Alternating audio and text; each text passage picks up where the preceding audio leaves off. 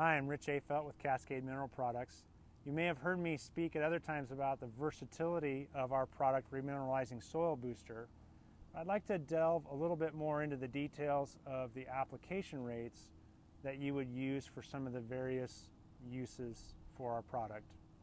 So let's start with gardens. Whether it's a vegetable or a flower garden and you have a chance to incorporate Remineralizing Soil Booster, I would use 10 pounds per 100 square feet. So this is a 10-pound bag. Our small bag is 10 pounds, so use one whole bag in a 10-foot by 10-foot area. If you're putting it on your lawn, I recommend using 10 pounds per 200 square feet. So instead of a 10 by 10 area, we're talking about a 10 by 20 area. Now, when we get into potting soils, it can be a little bit confusing figuring out volumes that you're dealing with. But for the most part, a bag of potting soil like this is 1.5 cubic feet. We recommend using Remineralizing Soil Booster at a cup per cubic foot.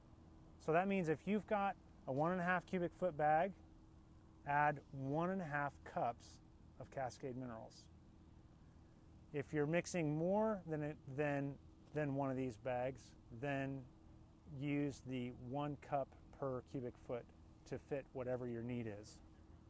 If you're top dressing onto existing potted plants, we recommend a teaspoon per inch of pot.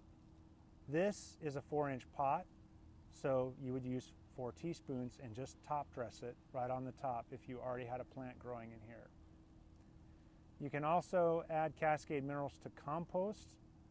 We recommend for that use 2 cups per cubic foot, so slightly more than what you would use in potting soil.